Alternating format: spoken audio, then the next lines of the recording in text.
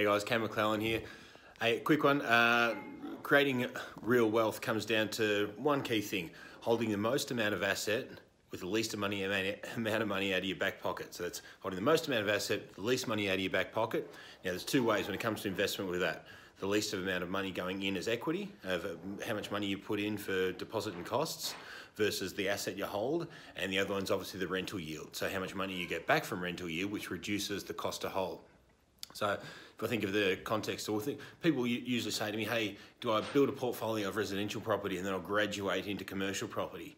Not so. I own both. I own a number of different, and I've got a number of different portfolios with Felicity and myself, with my business partners, and we own residential in some and commercial in others. And but if you're starting out, let's think about it in the original context of what the premise I said with holding the most amount of asset. If you're purchasing a commercial property, you got to put 30% in thereabouts.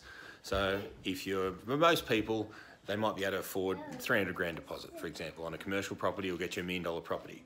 And what you're buying there is a milk bar. Really, $1 million commercial property is such a small asset.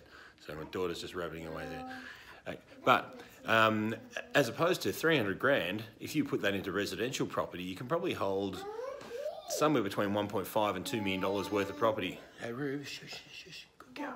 Good girl. So, it doesn't matter whether one outperforms the other slightly. If you can hold, 1.5 to 2 times the amount of asset for the same money out of your back pocket. Now let's think of it, if we're talking commercial as well. You also need to understand, before you consider commercial, you need to understand how to read balance sheets, cash flow, and P&Ls. You need to understand the industry that someone's in and understand the complexity in their business and their industry before you consider them as a tenant.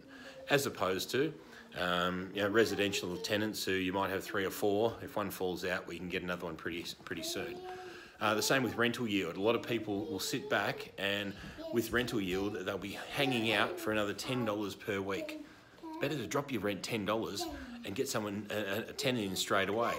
For $10 a week, might be $500 across a year. Well, that's only a bit over a week's rent that it takes you, that you're going to make back straight away.